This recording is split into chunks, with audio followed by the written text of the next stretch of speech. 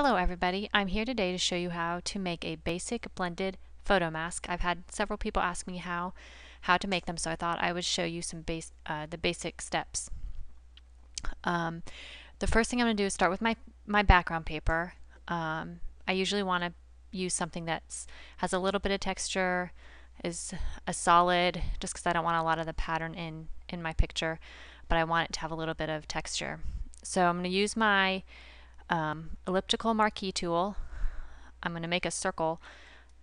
I'm going to hold down Shift, make an even circle there. Then what I'm going to do is go to Select, Modify, and Feather. And then you can pick your feather radius. I usually do somewhere between 150 and 200, 250, depending on how big I want the feather, how big I want the fade to be. So I'm just going to stick with 150 for today. I'm going to hit OK. That's going to feather that. You can't really see that until you, there you go. Make a new layer, go to your paint bucket, and then just click, and there you have the start of your blended mask. So what I can do is I'll usually make it bigger from this point. I'll make it, I kind of want it to cover the side of my page here. So then I'll take my photo and I'll drag it over here on top of my mask, and then I'm just going to hit Control-Alt-G, and then I'm going to stretch my picture, and you can kind of see if you like your mask, if you think it's a good size, if you think it needs to be, you can adjust it. You can even make it taller, wider, come in more, whatever you think you want to use. It shouldn't distort the picture at all if you just play with the mask layer.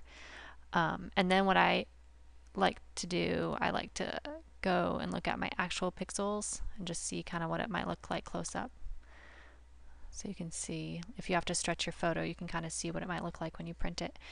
And then to blend your photo, to make it even look a little bit more blended into the paper, you can use different layer styles.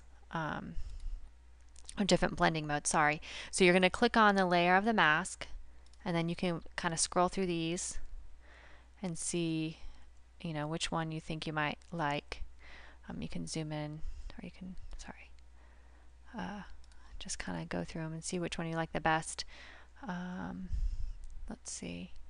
So like if I like that one, and but it's a little too bright, I can always bring it down a little bit, the opacity down a little bit. And there you go. So that's a basic way to make your own blended mask.